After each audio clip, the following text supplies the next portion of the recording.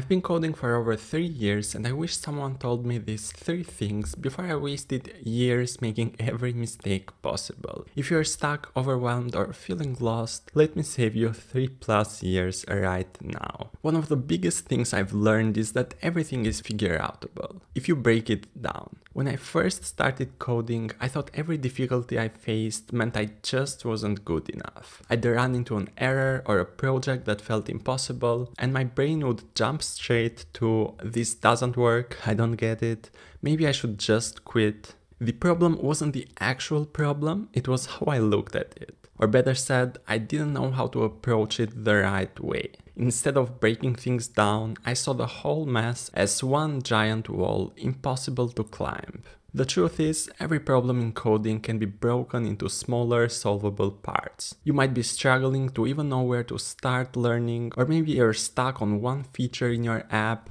Sometimes it's multiple issues hitting you at once, but in every case you can still move forward. Just ask yourself, okay, if I were to solve this, what would need to happen? And what's the very first step? That simple question will get you started. Maybe you need to ask someone with more experience, maybe you need to give AI or Google more context, so the answer you get is actually useful. Maybe you just need a better tutorial or simply a better place to look for the solution. When you look at it that way, you stop seeing the situation as one giant impossible problem and you start seeing it as a collection of smaller problems you can actually solve.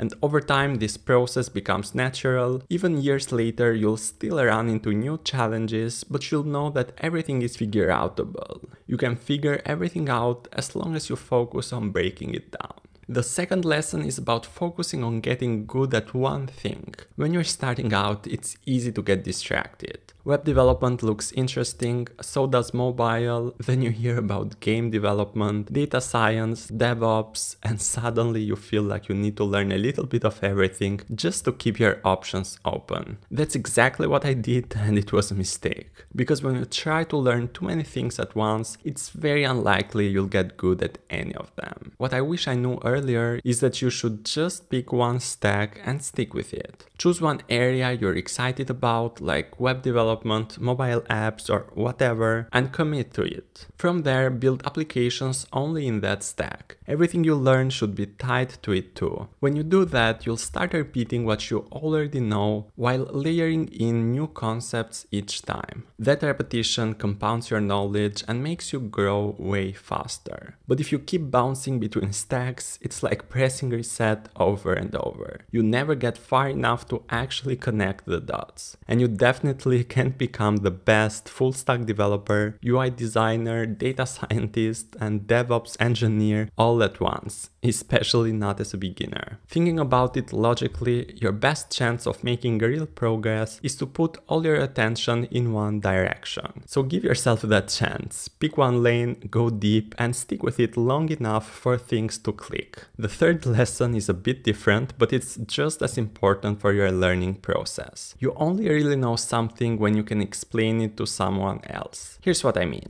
There were so many times I thought I understood the concept, whatever it was, but then I'd try to explain it to someone else or in a tutorial later on, and suddenly I couldn't finish the explanation or make it make sense. That's when I realized I didn't actually understand it as well as I thought. When I hit those gaps, I had to go back, study the concept more deeply, and then re-record the explanation if it was for a YouTube video. You've probably experienced this yourself too. Someone asks you about something you think you know really well, but then you find yourself struggling to explain it. You don't need to start a YouTube channel like me, obviously. Don't need any more competition, bad enough as it is, but you can do the same thing in other ways. Find a friend and ask each other things you don't know. This will force you to explain things to each other. You can learn with people inside the community, like dotnet squad for example. I don't know, just a thought, link in description, just saying. Or even the very straight version, just talk through the code out loud to yourself, like a crazy person. But you're doing it for a good reason, still when no one's around, obviously. If you can explain it clearly, that's when you know you've really got it. This whole explaining things concept has massively helped me go deep into details and find blind spots I didn't know I had along the way.